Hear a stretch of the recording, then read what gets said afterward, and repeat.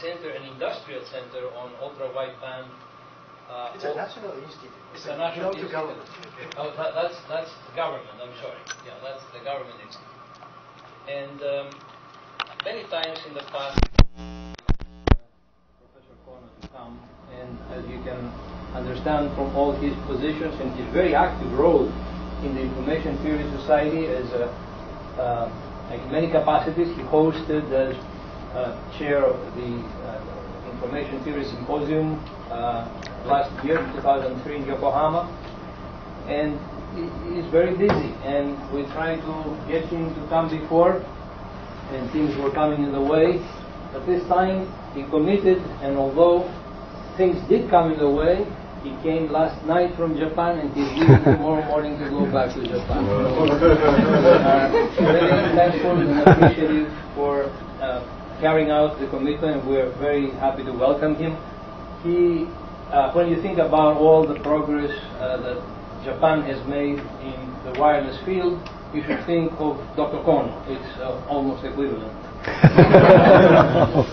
So today he will talk to us about two broad new technologies, that of the software-defined radio and the ultra-wideband technology. So, Ryuji. Thank you, Tony.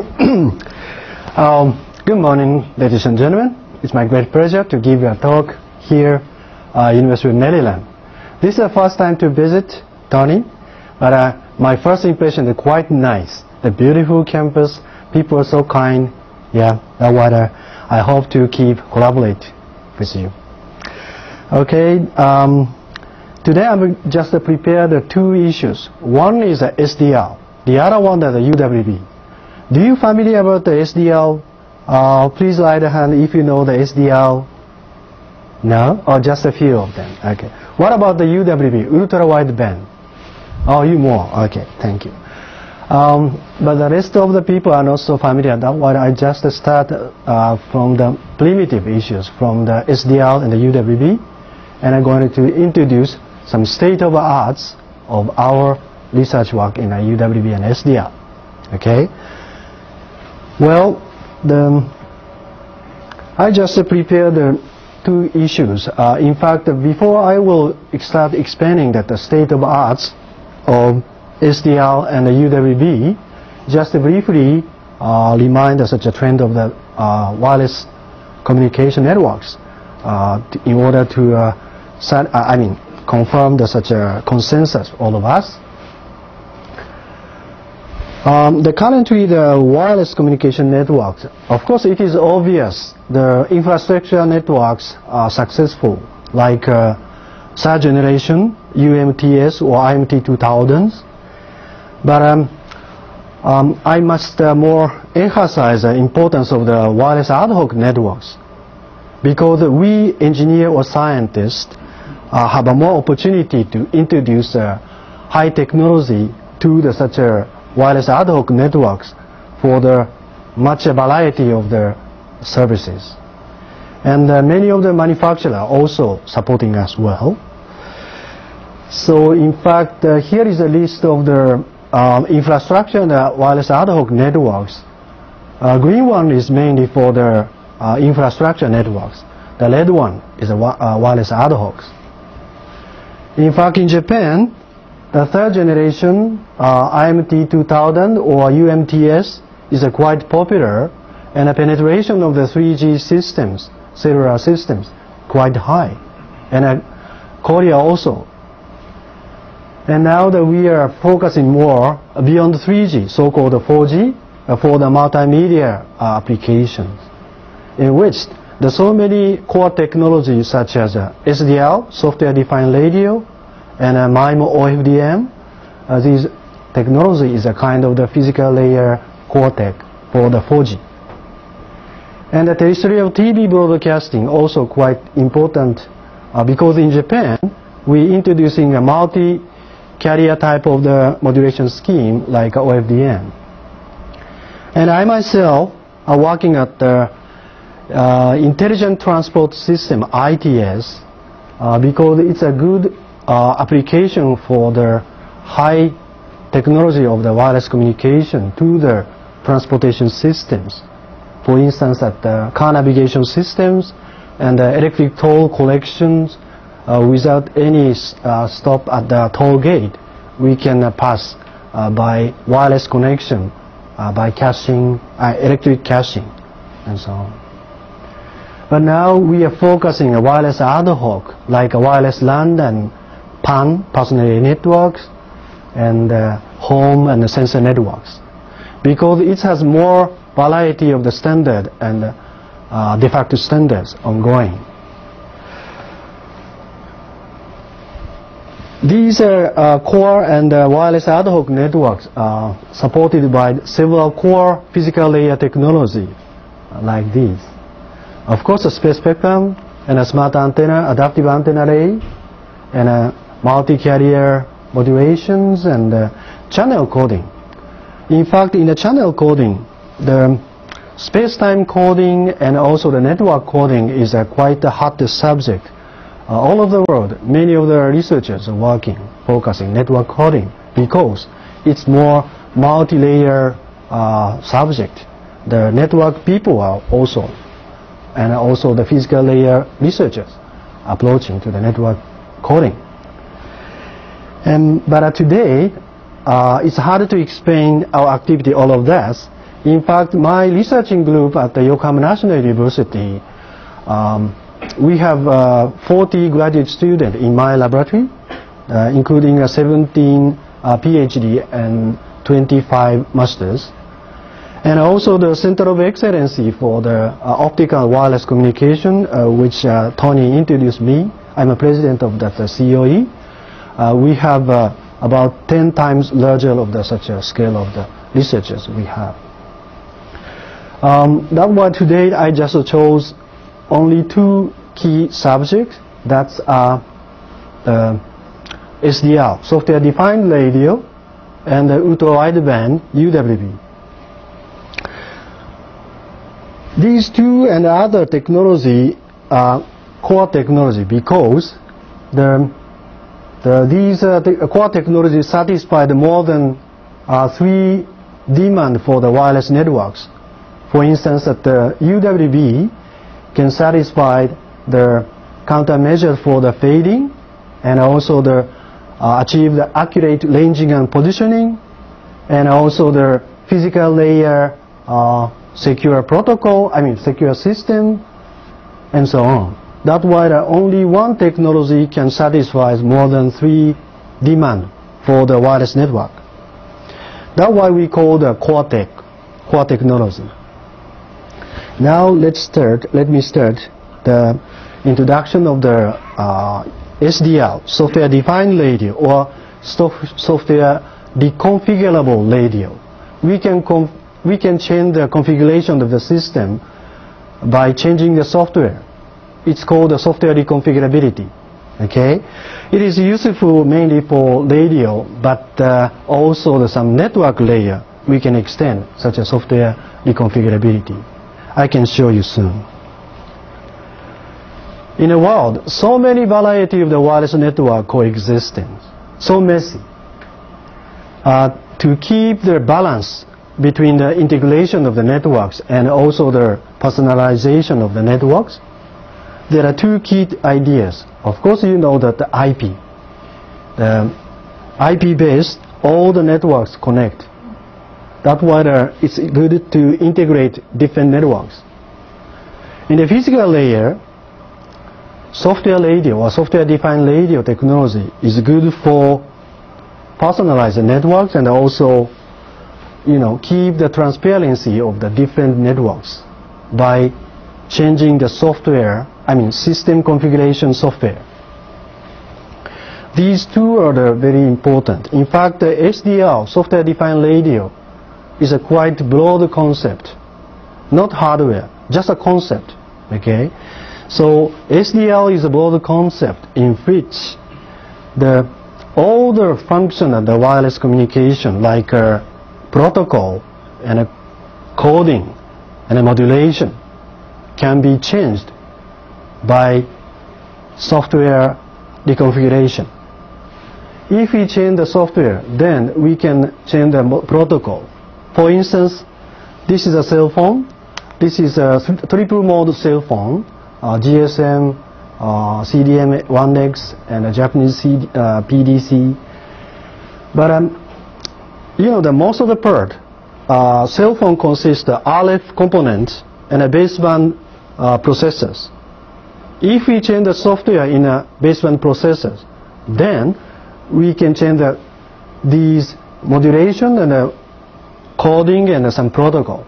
Then we can reconfigure this handset to the car navigation system or terrestrial TV receiver, any others, right? That's one of the key applications of the software-defined radio, so-called multi-mode services. Okay, so this is quite useful, to satisfy or carry out such a SDR concept, there is a necessary condition or property like this.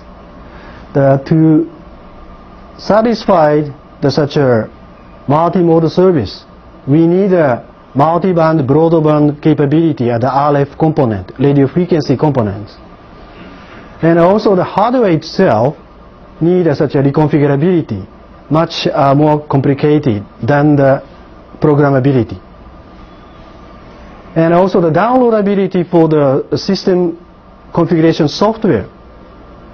When we download the system software from the base station, then we can reconfigure this terminal to the other purpose mode. Okay, that such a downloadability also quite important for the purpose of the adaptive control according to any environment. The SDR is already well known in the sense of the countermeasure approach to satisfy the different requirement at the wireless networks. You see that the huge demand for the broadband services or multi-user or higher speed of the transmissions, and many different systems coexisting at the same area, overlay or underlay. In a case, of course, that there are many problems we have to solve, like mutual interference, the different systems, and also power consumption. That's also quite important for the battery-operated portable system, and so on. The SDR, software-defined radio, have many different directions of the research, including direct conversion. Direct conversion means from radio frequency RF to the baseband, we can convert directly without any intermediate frequency circuit. Then we can reduce the power consumption, and also it used to be a much broadband system. It's good for multi-mode, multi-band services. And smart antenna or adaptive array antenna type of the system used to be software reconfigurable. Not only the beamforming, but also reconfigure the frequency characteristics for the different multi-band services. Okay, that's also one of our researching subject. This is just simple illustrations of the multi-mode reconfigurable radio systems. You see, this is a PDA. Okay, at home it works as a TV receiver. If we download the system software for the car navigation system to this PDA, then it works as a car navigation system. And again, if we download the different software, it works as a cell phone, and also reconfigure to the wireless LAN or wireless span.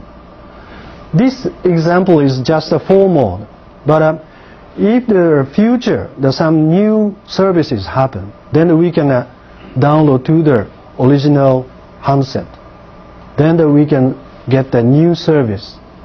We can keep using the same hardware by such a software download. It's similar to the usual PC. We used to be regularly downloading such a antivirus software definition and so on. The same concept. Okay. Yes, go ahead, please. Why, if you have, let's say, 4 or 5 different possible functions you want out of this equipment, what is the drawback of pre-downloading all of them and have them on the device and just switch between? Okay. So of course, currently the triple mode terminal already existing, but all the hardware contained, which has supporting a different frequency band and also different protocol, different modulation scheme, it's already mostly overcapacity of such processors. But this case, we don't need any huge memory. If we need such a service at some certain place, we just download such a software. In a center or some database, so many variety of the software stored. It's a kind of archive. Okay, this is advantages. Of course, the drawback is we need a more sophisticated hardware which has reconfigurabilities. If for instance, this PD cell phone has some DSP processor or FPGA, to reconfigure such a DSP or FPGA, it takes a long time. We need a more compile or time. But we need a more sophisticated reconfigurable logics to shorten such a reconfigurable time to close to the real-time reconfiguration. That's why we need a more expensive hardware. That's a drawback, I think. Okay. Of course, some user don't need too many services, multi-mode services. Just a simple terminal is good enough and the cheapest. Of course, it's a choice of the users. Okay. And a more important thing, not only such a multi-mode services, but also the remote maintenance services, quite important. In fact, I was a director of the Sony Research Center for 5 years. In the meantime, there was a big, loss at the company Sony. There was some bug at the cell phone.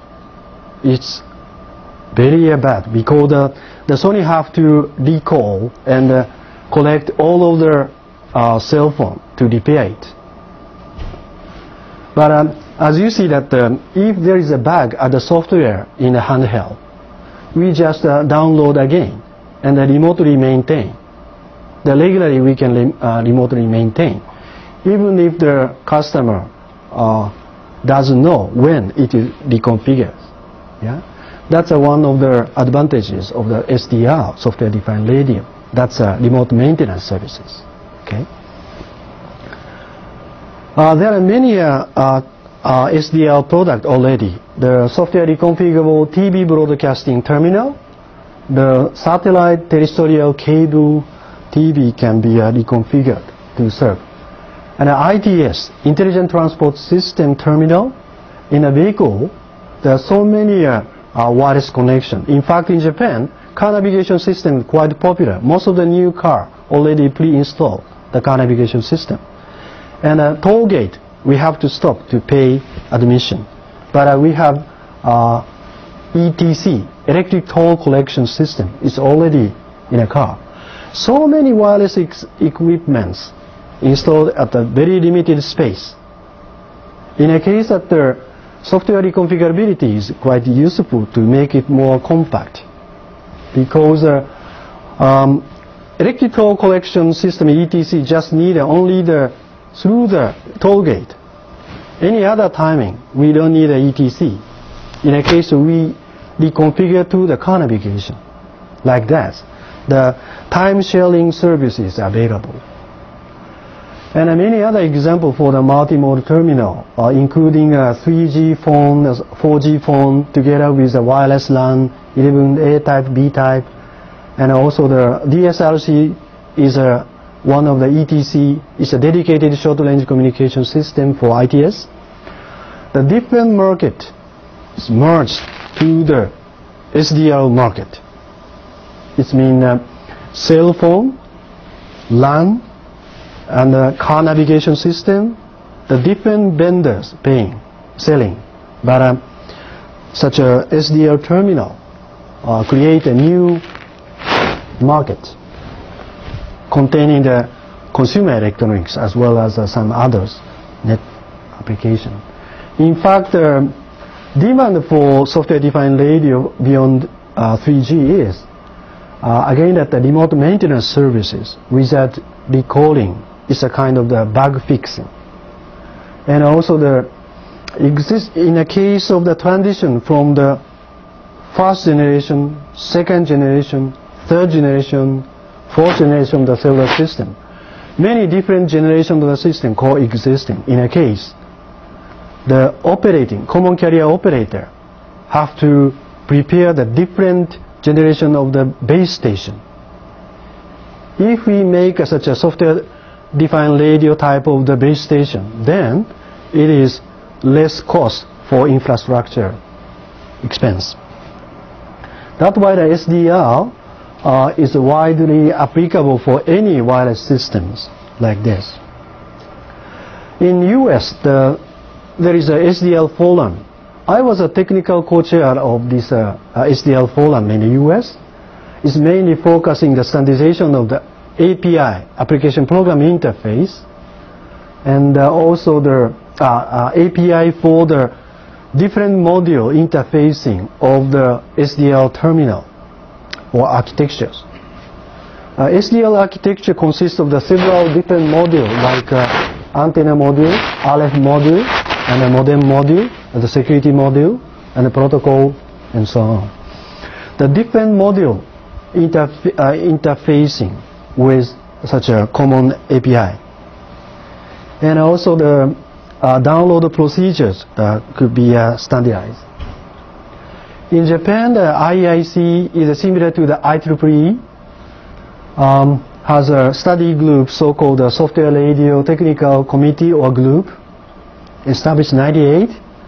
They're mainly more academic research, theoretical research, as well as software hardware for SDR implementations, and a creation of the new application of SDR, and collaboration with other institutes like SDR forum in US. This is a committee. This is the purpose I show you this list of the member is. The green is academic member. The sky blue is a common carrier operators, and the red is a government institute, and yellow is a manufacturers. All together working in the same committee to make a good balance of the academic research as well as a practical implementation for the commercial product and the regulation for SDR. Time is limited. Just quickly overview. We regularly organizing the technical conference, domestic conference, 3 times a year, and once in national conference, international conference, together with SDR forum. The first stage, early stage of the SDR research and development, before the year 2001, we are introducing and promoting SDR research in academia and promoting the implementation of the hardware in industry. In a case that the software reconfigurable antenna is one of the one of the major product, output of our research. And many components for the SDR, like ADC converters for broadband services, and more algorithm, for instance, that automatic recognition of the modulation scheme. It's called modulation scheme identifications. I can explain more details soon. There are many prototypes implemented. The ALIVE is Association of Radio Industry and Business in Japan, implemented a software radio receiver for the purpose of the surveillance to detect the illegal usage of the radio. The government regulator or license office detecting the illegal usage of radio. In a case, we need a universal receiver because the illegal user using some modulation scheme, but we don't know which modulation scheme such an illegal user used. In a case, we need such a sophisticated modulation identification scheme or algorithm, and we need some array antenna for estimate the direction of arrival of the incoming signal of the illegal users and so on. That's why the software-defined radio concept introduced to such a surveillance of the illegal users. And also the NICT, my institute of a government side, implemented a software radio ITS multimode terminal. It's a triple mode, GSM and ETC toll collection system and a car navigation system based on the GPS, using a different frequency band, triple bands.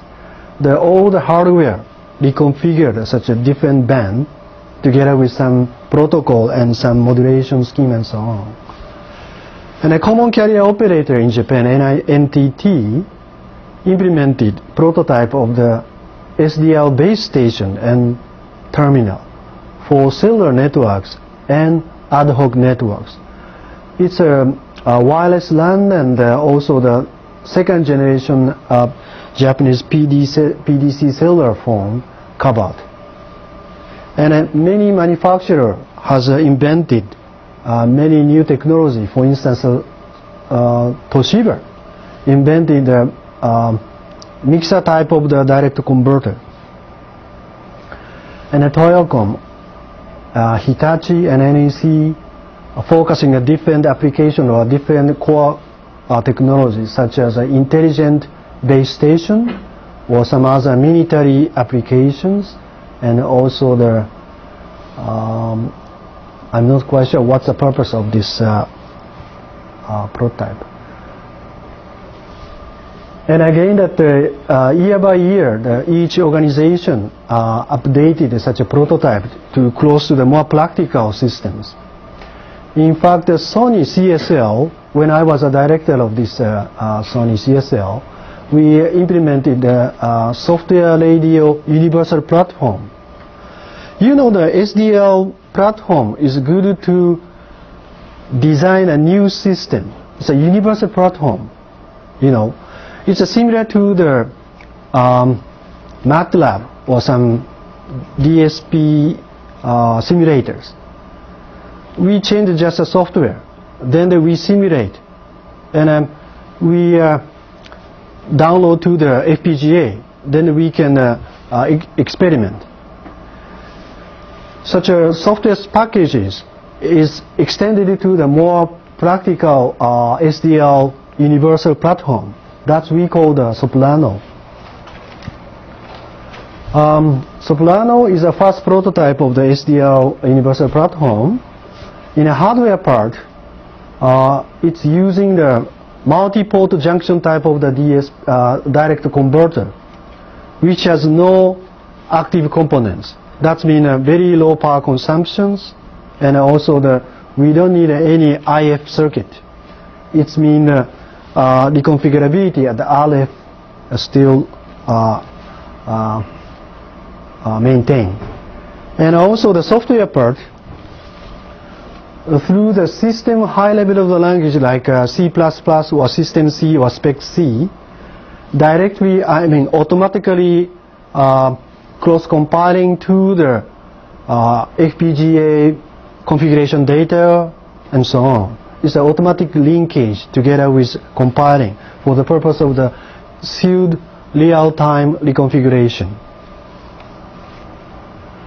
This is a prototype of the dual mode service infrastructure, 3G phone and wireless LAN, implemented by the NICT.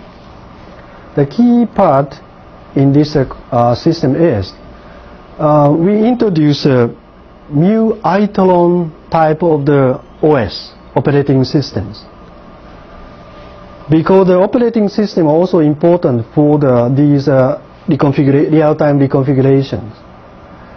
That's mean the software-defined radio is a kind of the interdisciplinary area, research area in between computer science, like OS operation or language description language researchers, and electrical or radio engineering part.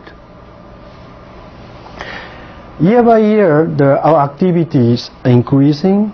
Just skip it. Important part, we developed several key technology. Just to briefly pick up some key part. In antenna part, digital beamformer type of the smart antenna could be a kind of the software reconfigurable antenna for the multi-band, multi-beam forming, and so on. It's also available for MIMO space-time coding. In fact, in my laboratory, I have a satellite system, software-defined radio satellite systems. I know here the center of satellite and hybrid communication networks. Yes, taking care of such a satellite ring. It's a Ka band, millimeter wave band systems. In our laboratory, we have a hub station at the building, top of the building. We're using such a superbird satellite. And we have a mobile station. It's a 3-ton vehicle. On the top roof of the such a mobile station, we have a DVF antenna, digital beamform type of antenna, which has 64 elements. It's about 50 million US dollar. It's quite expensive. Entire system, 25 million US dollar. Because it's a millimeter wave band, all the components implemented originally. And it has a capability of the software reconfigurability for the satellite link. In fact, Japanese NASA, it's similar to the NASA in the US or European ESA, has a project so-called SDR satellite. Satellite itself reconfigured for the multimodal services, because once we launch the satellite, it's hard to maintain remotely. That's why such a software-defined radio concept introduced to the satellite too. And ADC, some challenging approach. We introduced a superconductive device to the ultra-high-speed sampling ADC, over 100 giga sampling. And also the software reconfigurable logic, which consists of the hybrid structure of the current DSP or FPGA, but it has a more sophisticated OS. And the RF components, well, the direct converter is a key component, and in fact, most of the system currently, generally speaking, implemented with digital component, but we thinking more analog-based structures. Analog processing is quite important. In fact, the analog adaptive tuning, adaptive or tunable antenna or filters is quite important to reduce power consumption, because most of the digital circuit need ADC and consume many powers, much power. That's why we also challenging to implementing the analog processor at the RF, because it's good to reduce the complexity of the digital circuit at the baseband, and the entire power consumption can be reduced. Okay.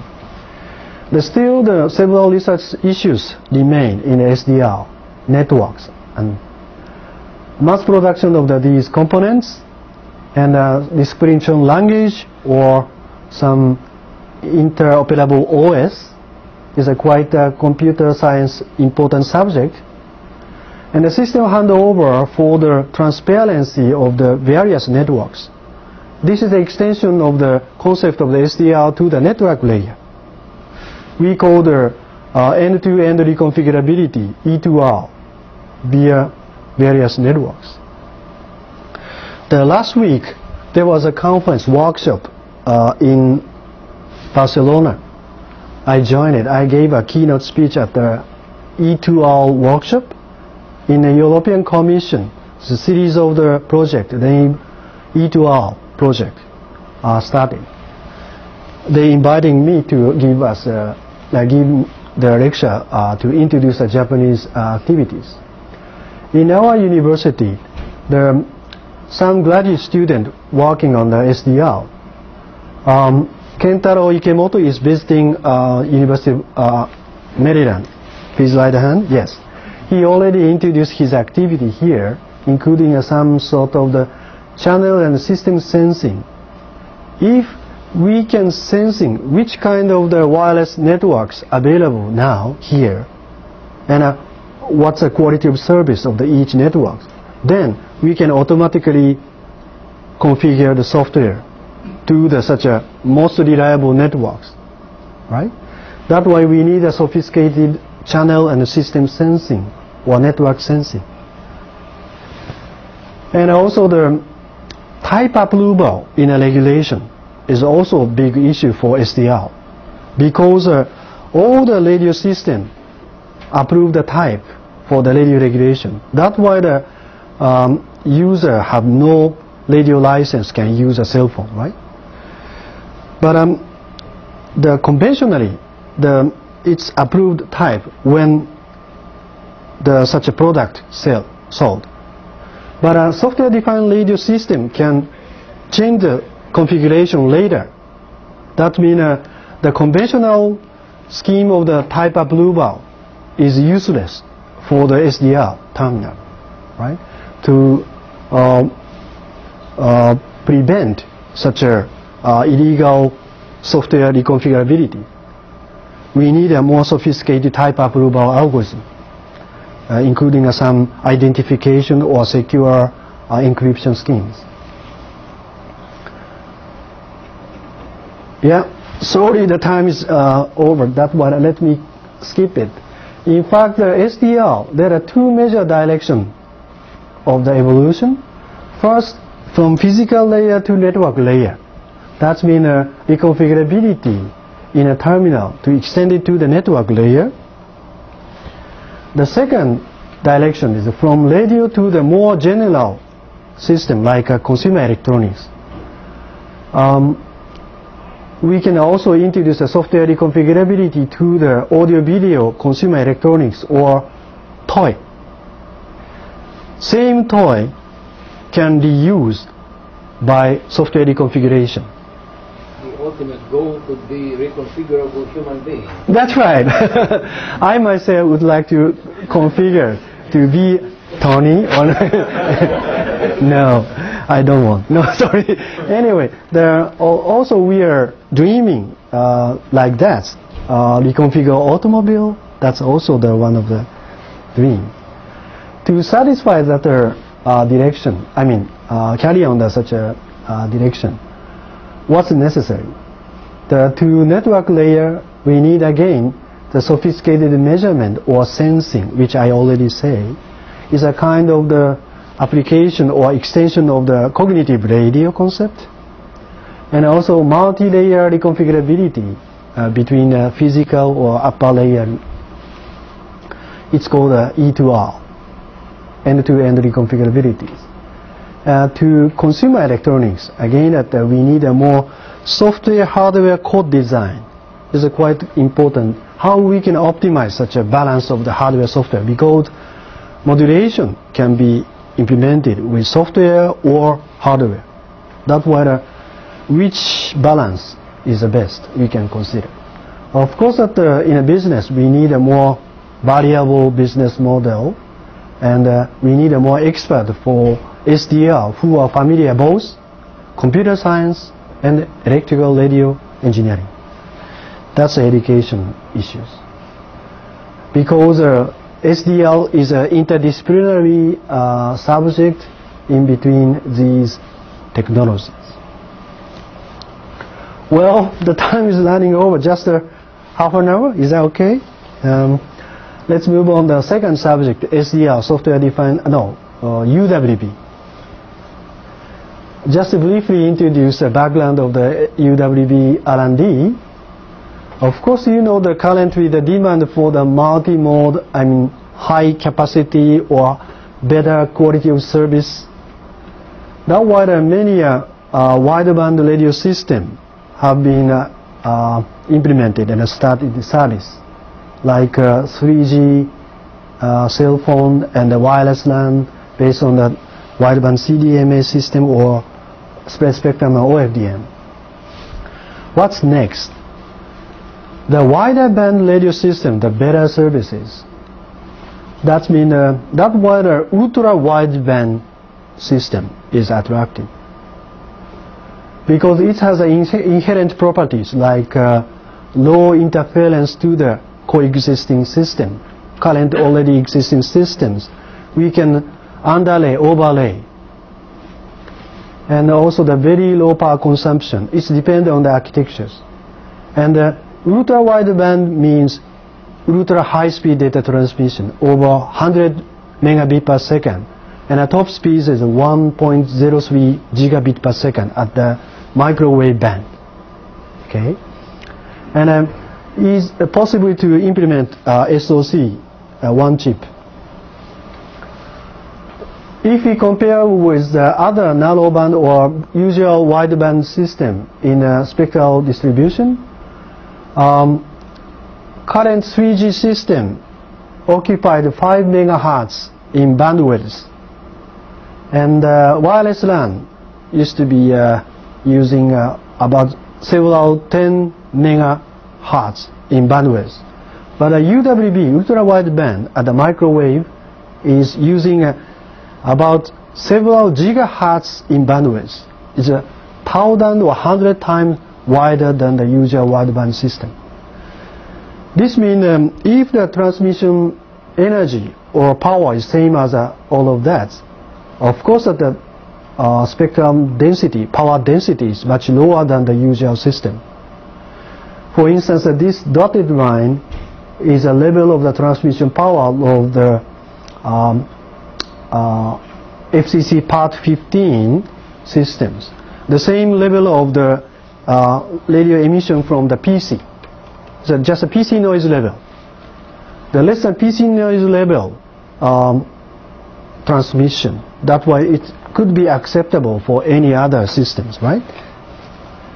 The definition of the UWB is here the fractional bandwidth should be more than 25 or 20%. It depends on the definition of the DAPA or FCC.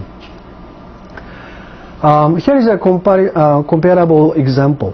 The current UMTS third generation system based on the wideband CDMA, the fractional bandwidth is a 0.323%. How it is ultra wideband, you can imagine. Now, there are many modulation multiple access scheme for UWB transmission. There are two categories. One is a modulation without carrier. That's we call the impulse radio or carrier free. I can explain more details soon.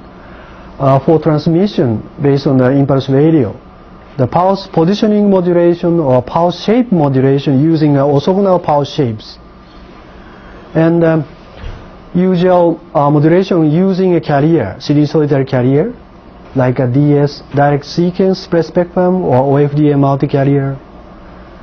And for the multiple access for users, the time hopping is also one of the key for impulse radio type.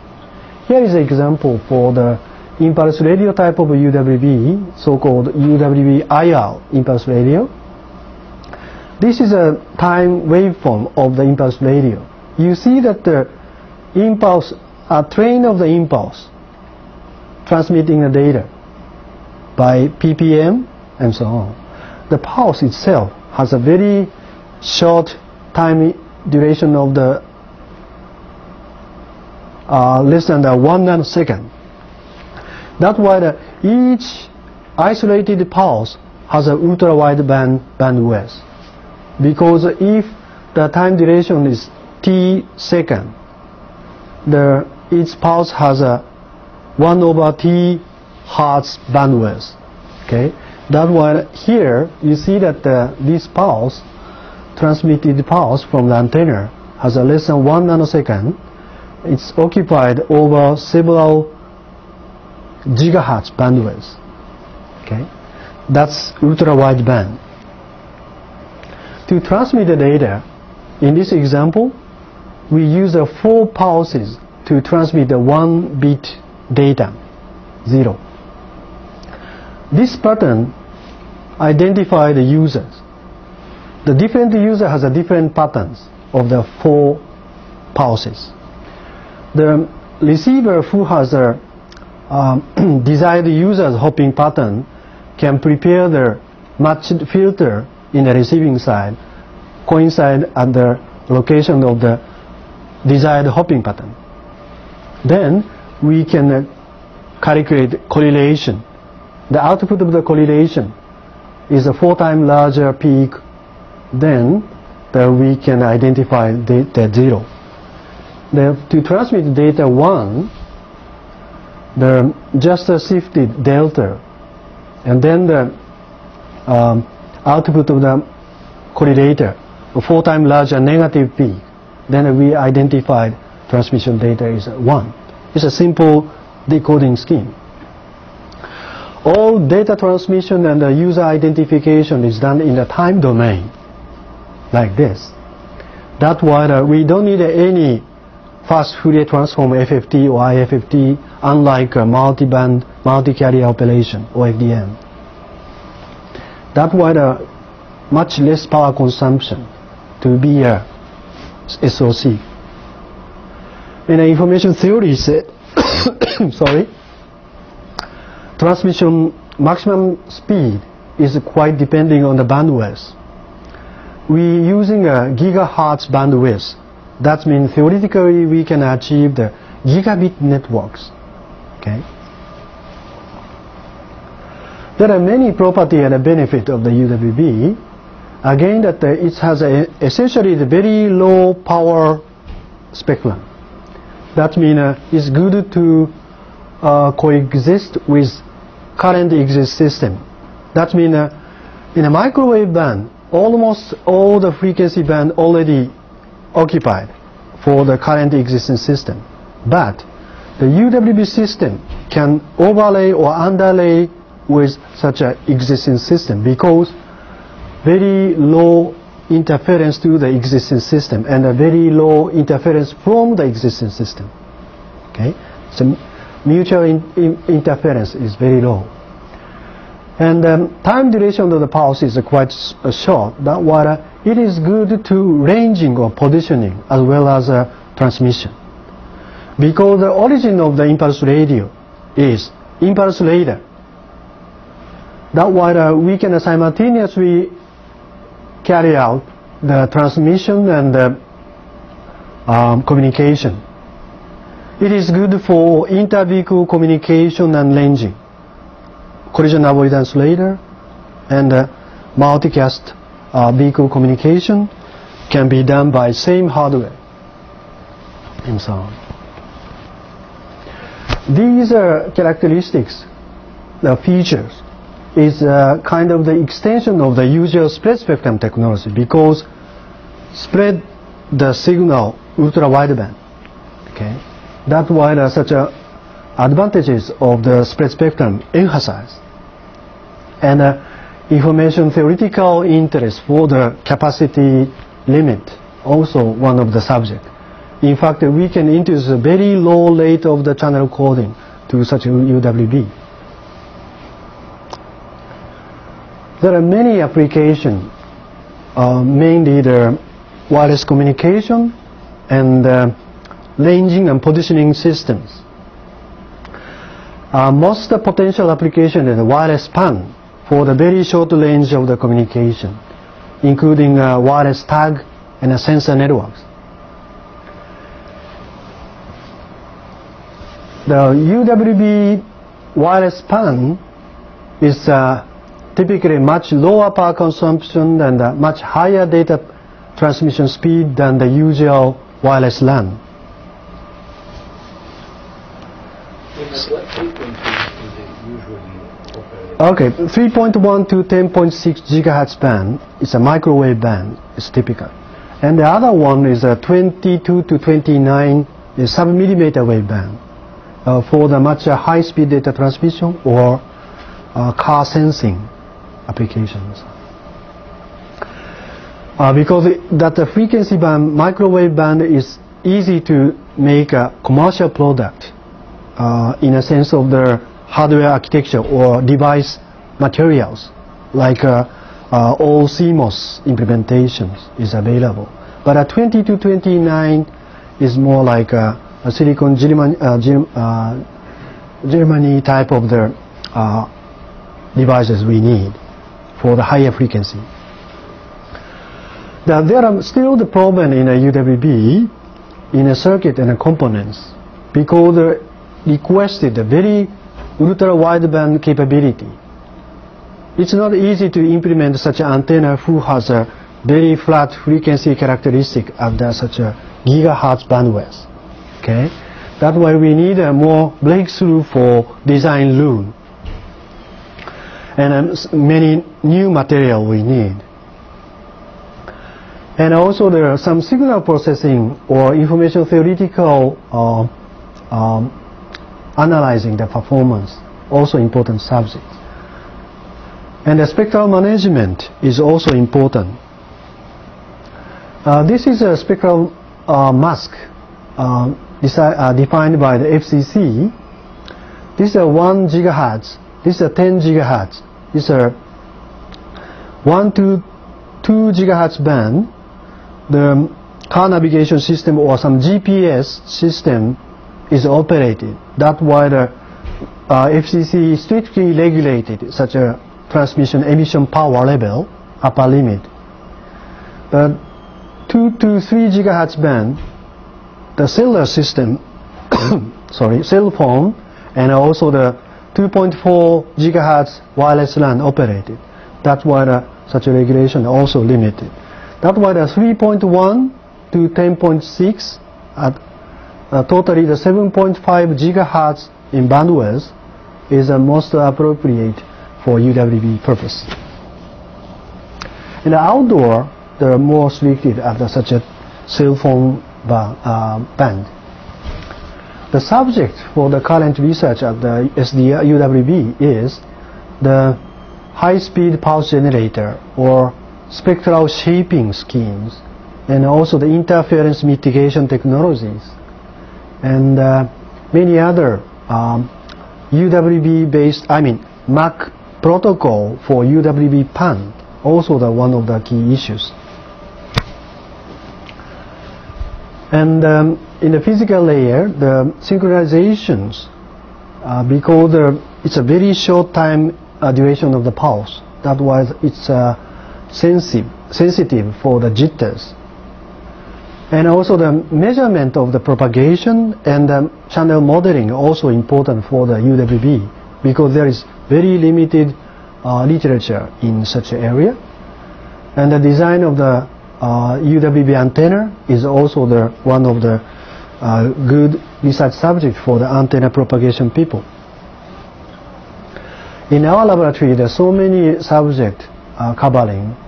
It's hard to explain everything. Just briefly pick up some theoretical analysis of the performance, and also some interference mitigation issues, and some coding and antenna and ranging and positioning and so on. This year, the one PhD finished the work on some part of the PhD works covering the orthogonal pulse shape designing, and the 4 master students covering the array antenna for UWB, and the multi-user detection for UWB, and ITS inter-vehicle communication ranging based on the UWB, and UWB transmission system using a fiber grating lobe. That's a more optical processors. It's a time, just 5 or 10 minutes, okay? Okay. Just briefly introduce some regulatory activity in the world. In the US, FCC already approved the UWB commercial regulation. And in Europe, EDGE also making a new regulation for UWB, and European Commission project IST is ongoing, like ultra waves, UCAM, and pulses. In Japan, NICT established a UWB Institute, of which I'm a director, and also such a institute organizing industrial consortium for UWB product. Yes, such a consortium have two groups. One is a microwave group. It's for the more short-time implementation of the commercial product of the WPAN. And the millimeter wave groups is focusing more invention of the new technology for the millimeter applications. And the channel measurement or implementation of the test bed is covered by the government foundation, like NSF Foundation. It's also about 10 million US dollars. That why it's easy to implement many different test beds. In a consortium member, industrial members can also use such a test bed to test their own invented algorithm or components and so on. Because this NICT is a government institution, that's why it's easy to offer the experimental license of the radio. That was all contained at this consortium.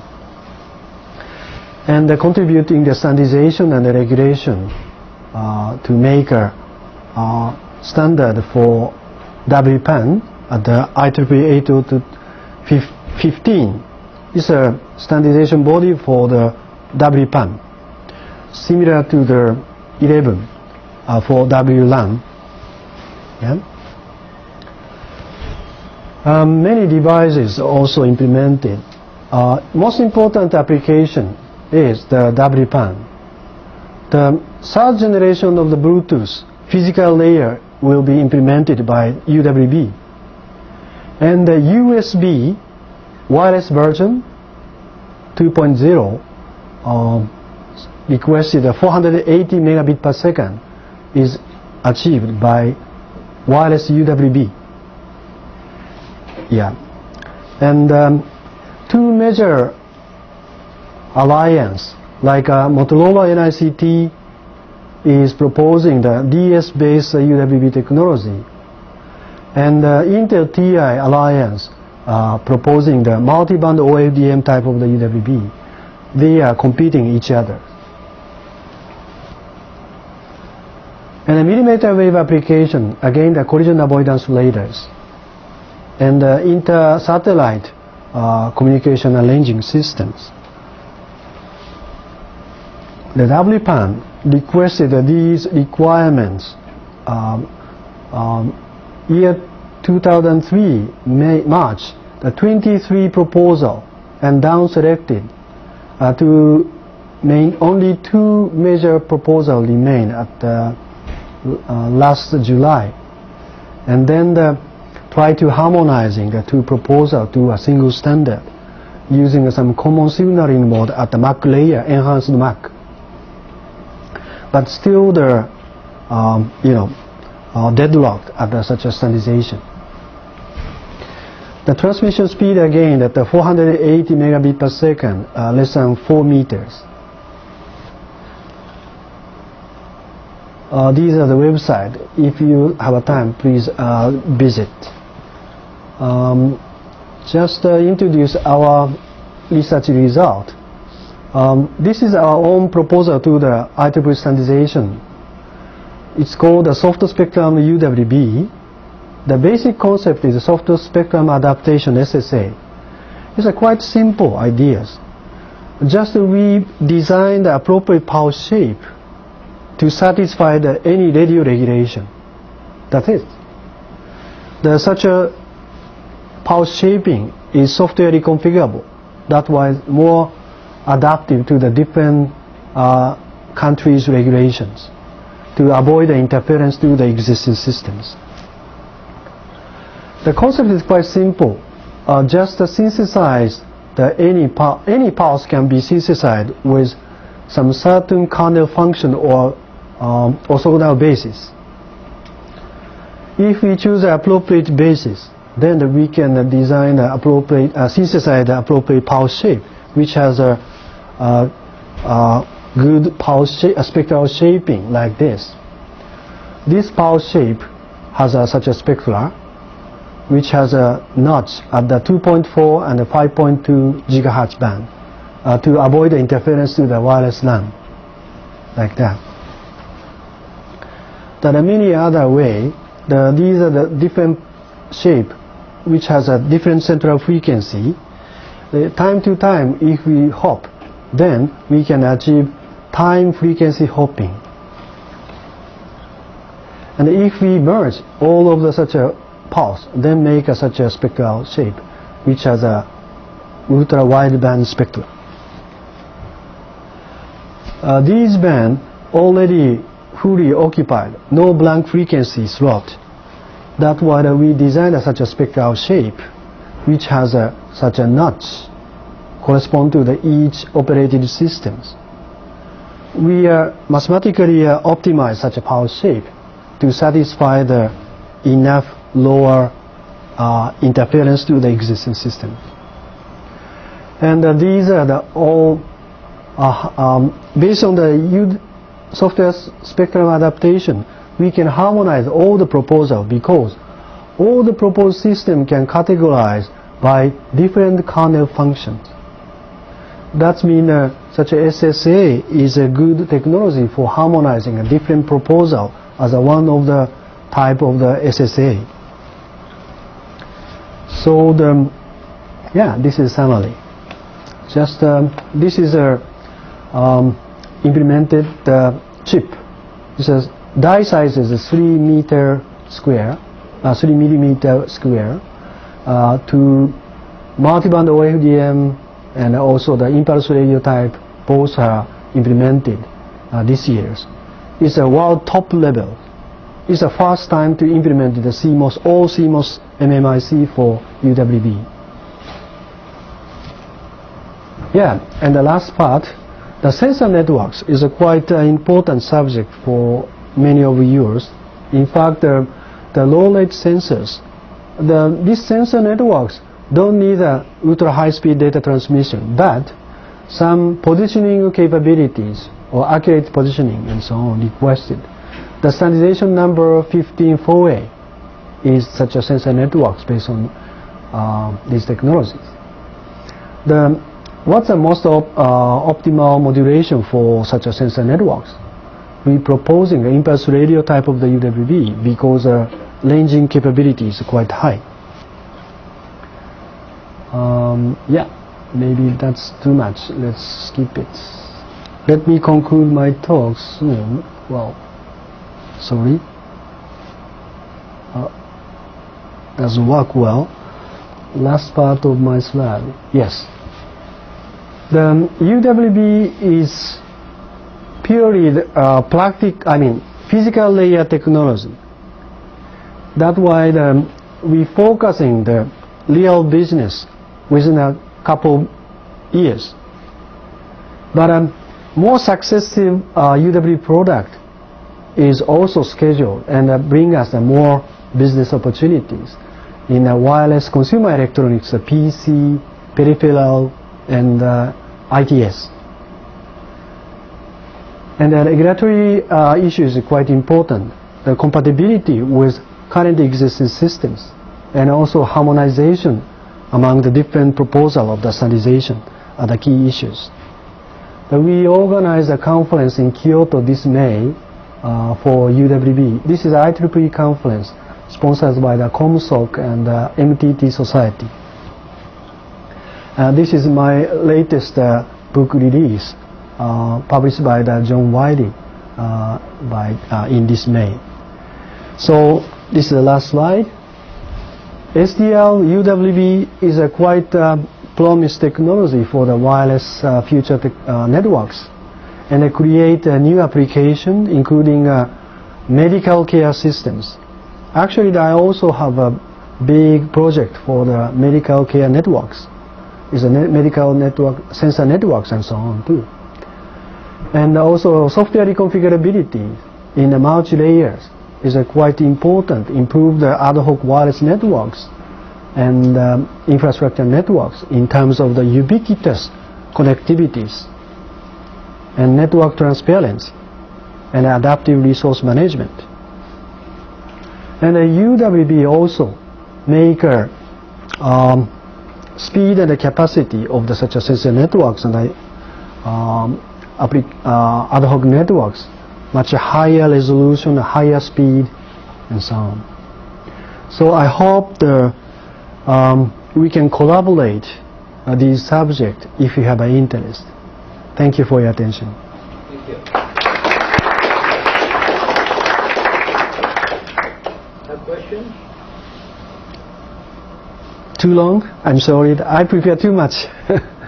One question. So yes. These power masks, the limitations yes. that the regulatory bodies impose, I mean, hypothetically, if more systems are developed and the performance of UWB are demonstrated and so on, conceivably if they start replacing, the only reason they are there is because they interfere with existing systems. If they were to redesign, let's say, the software, then that limitation would disappear. Not disappear. Change to the another weaker regulation, I hope. Right, yeah. right. But it would increase the power. Right.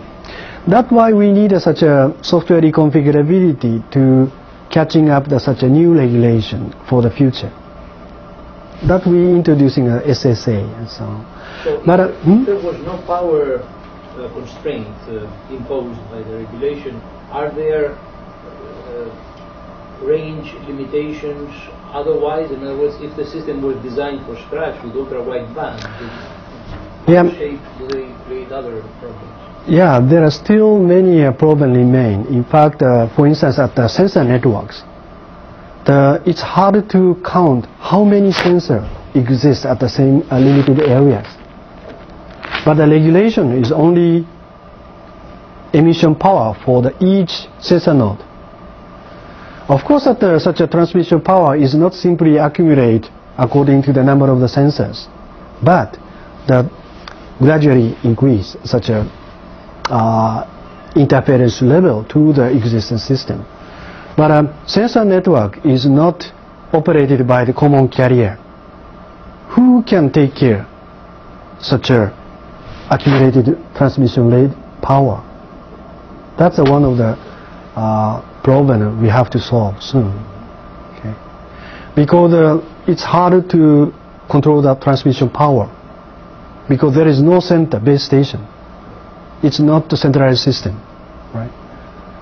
How we can save such a transmission power each other. That's also the issue for the network MAC layer. When you talk about the UWB, it's operating at a very high data rate. Will this create the difficulties for the processing part? Will this increase the processing power, the processing that you need a more powerful processor?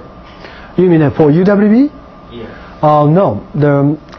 Typically we try to make a simpler hardware, analog-oriented circuit. We try to omit ADC or DAC because of the low power consumption. Okay. That's why we don't need any reconfigurability at the UWB case. Just a simple hardware is good enough. Okay. So it's not digital. Yeah. Essentially in a millimeter wave band, digital analog is not so much different. It's very close to each other. Yeah. That's why. Of course, if we introduce such a very high-speed ADC at the millimeter wave band, too expensive for the sensor node, right? That we need a more simple analog architecture. Yes. I have two questions. So first is when you talk about the software-defined radio, and I'm concerned about the hardware design because different frequency require different size of the antennas. If you want to use software to Yeah, that's a very important invention. In fact, the array antenna, most of the conventional array antenna using a unique element antennas. If we introduce a different antenna which has a different frequency coverage, then the total array antenna can cover the ultra wideband. That's a concept of the array antenna oriented UWB antennas. Okay. Another question is, in the software-defined radio, it seems like you want to let the software do what it's doing now by hardware. And in ultra wideband, you're saying because of the lower down the power consumption, you're moving to the hardware part. Right. So what is the connection? Yes, that's a good question. In fact, SDR requests a more signal processing capability. But your question, UWB is more like analog, simpler system. Yes. Again, that the UWB is a purely physical layer technology.